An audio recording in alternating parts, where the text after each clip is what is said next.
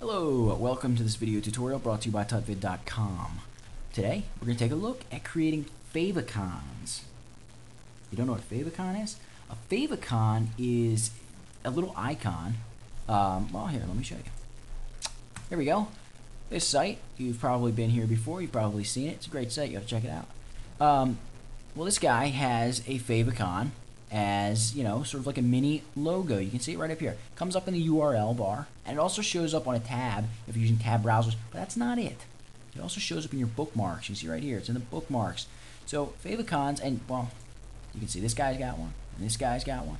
All these different sites, so many sites out there have favicons for a variety of reasons. Number one, they're really easy to do, and once you understand how to make them, they're very, very easy to do, and making them is not hard at all. Understanding how to make them is very easy. Reason number two is because of visual identification. You can tell quickly that this tab is for this convertico.com site. When you're browsing your bookmarks, you've got a little thumbnail. It's like a little image, so people can browse through the bookmarks much faster. You don't have to read every entry. So that is the advantages or disadvantages to some of you having a favicon. I like having favicons because I think they're cool. So I have favicons, and this is how we make them. First off, we need to be able to make the favicon. We can create it in Photoshop just like any other graphic document. We're going to take care of creating one in just a minute. But before we do that, I just want to go back to my web browser, right click Google search, and I found two applications. One's a plugin, and one is an online thing that I have used before that I like. This one is convertico.com. In order to have a favicon, you need to have a .ico file, which is a .windows icon file. So it's .ico is the extension, and this place converts them for you because Photoshop doesn't do it automatically, and Windows file browser doesn't do it. So this place does it online, or you can go over to this other site. It's www.telegraphics.com.au. This guy's a free plugin for Photoshop and Illustrator and other software apparently. It is simply a plugin that allows you to save out ICO format files directly from Photoshop. Alright, so you can come here, download it for free. If you like it, donate some money to this guy. And that's what that's all about. I can just show you real quick. I prefer this method personally. You just download it.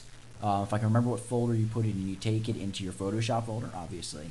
Then I believe the presets folder, and then you have a plugins folder, and inside of the plugins folder there should be a file formats folder. I believe that is the folder it goes in. Almost 100% certain. You can check it out. If it doesn't work, run a little Google search, and I'm sure you'll come up with some information. So this is the one I prefer, and I have it working in action over here. I'm just going to create a new document. I'm just going to favicons, their size is 16 by 16, so they can be a little difficult to draw. You can see how small they are.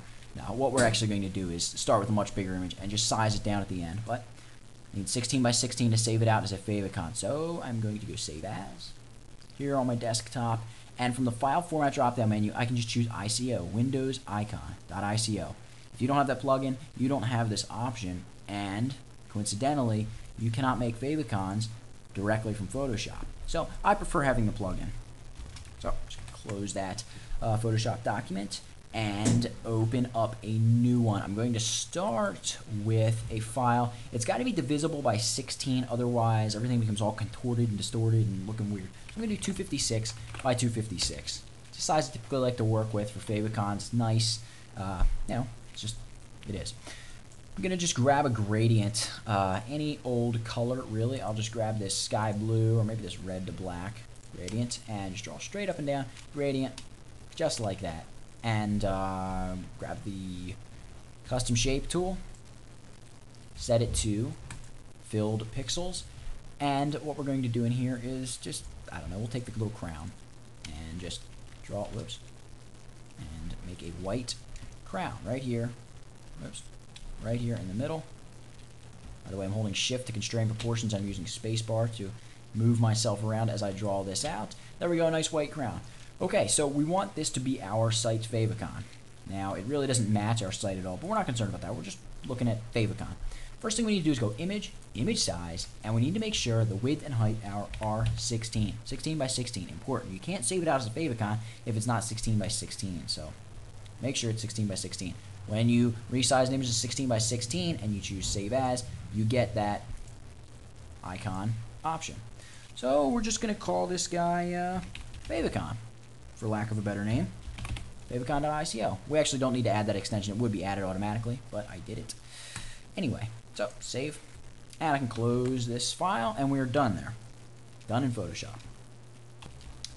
Before I check out my desktop, I can see I've got this .ico file sitting up here in the top left-hand corner.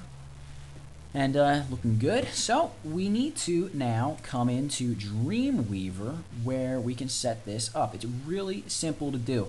And I'm using Dreamweaver CS3 here, but you can use any version of Dreamweaver. You can use Go Live, you can use Front Page, you can use Windows Notepad, because we're just going to be doing a little bit of hand coding. Adobe has not included some kind of a quick and easy way yet into Dreamweaver to simply add a favicon. We have to hand code, at least as far as I know. I may be missing some huge thing, but I am almost certain they have not included it. So what we need to do is come over to the code view, and well, first thing I'm going to do is make my code a little bigger. And actually, because I've received a few questions, how do I make my code bigger for my videos? Well, here's how. I go Edit, Preferences. In here, select the fonts category, and you've got code view. You can choose a font and a size. I usually set it to the largest size, which is 16 point. Make it nice and easy for you guys to see. All right, so we've got bigger code here now. Now we can start coding. The bit of code for the favicon has to go between the opening head tag, which is right here on line 3, and the closing head tag, which is going to be after the CSS, right here on line 78. Of course, me stating line numbers is going to make absolutely no sense because you guys aren't working with the same exact HTML page as me. So you're looking for your closing and your opening head tags. This bit of code has to fall between the opening and closing head tags. So we're going to put it right after the title here. Hit the Enter or Return key to give myself an extra line of code.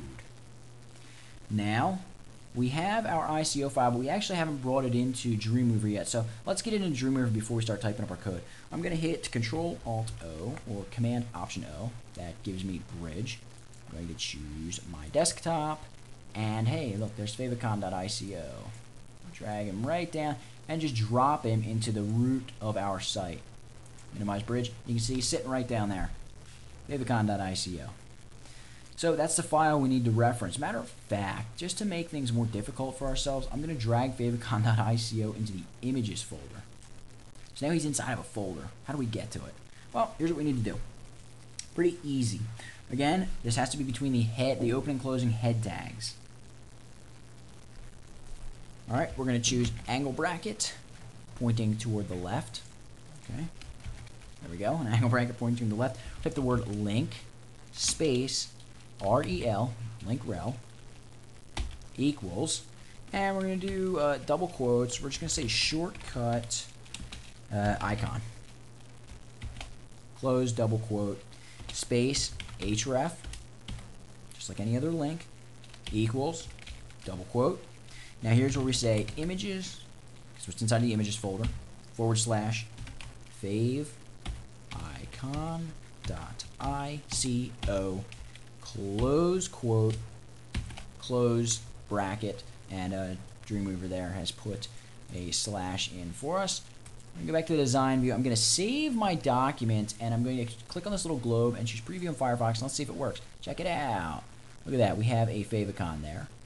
We have one here. And if this were a live site and we bookmarked it, we'd also have one in the bookmark section. So that's how you create a favicon. Really, really super easy. And, you know, they're really great to do. It's just that one little line of code right here. So, study it long and hard. It all comes down to one little line of code. And that is how you insert a favicon into your website. So, I hope you liked it. I hope you enjoyed this video. I hope you learned something from it. Please go check out the website. That's www.tutvid.com. Thank you for watching.